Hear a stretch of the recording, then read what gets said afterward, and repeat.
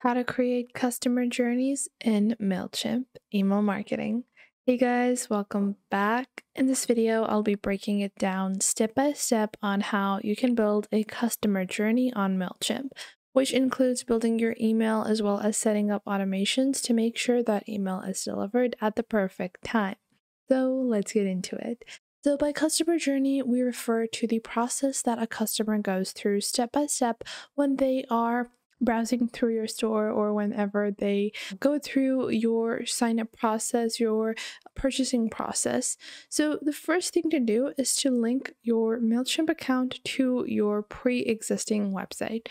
So that is where the starting point of most of your customers is going to come from. And you can go into integrations over here in Mailchimp and go into manage. And then you can link your website. I will be linking my Shopify store over here. So I'm going to disconnect this and then reconnect with a new one like so. And then just log on to your Shopify store. You will have to just link it to Mailchimp. And to do that, simply head on over.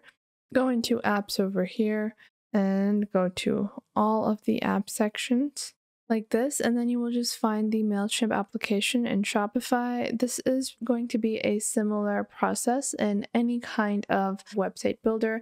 If you're using Wix, if you're using WordPress, you just have to install the plugin for Mailchimp. And if the native plugin for Mailchimp is not available, you can easily integrate it via Zapier. So you can use that to build a connection with Mailchimp and your database or your website. So we're just going to install Mailchimp over here, and then we can just click on integrate. We're going to click on over here, click on login, and now we're just going to link our Shopify store like so, and then click on allow over here.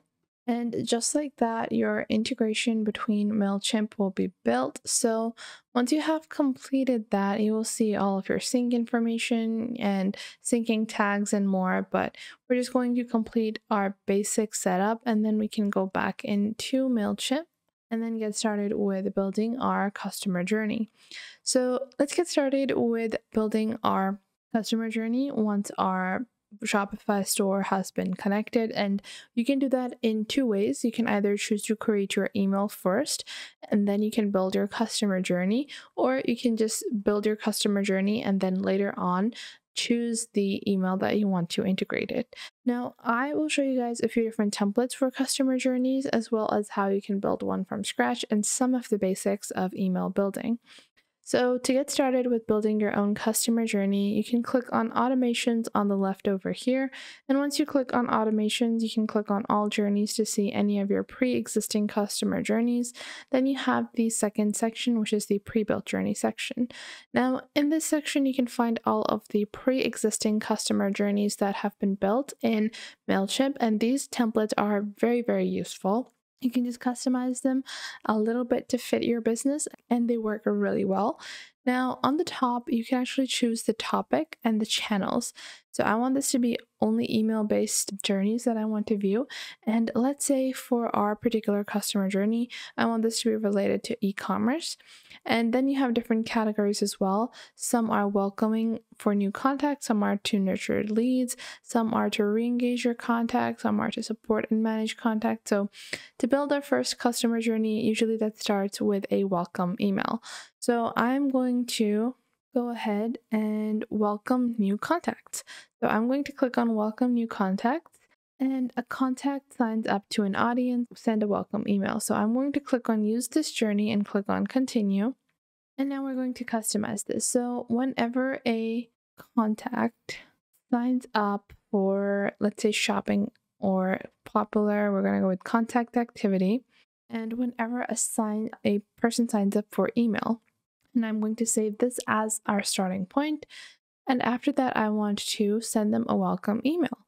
So you will see in your welcome email, if you click on that particular customer journey, you have a to and from. So this will be the name that your email appears from.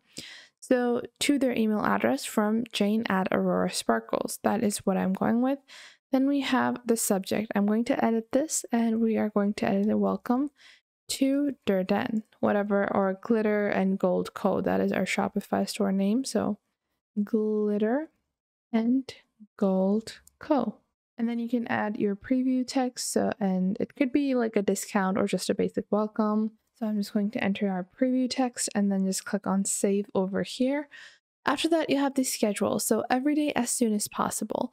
Now, I want this to be as soon as possible and every day because this is just going to be sent once to every customer. Now, once you have fit in the basic information of how your email is to be sent, then you're going to actually design your email on the right panel over here.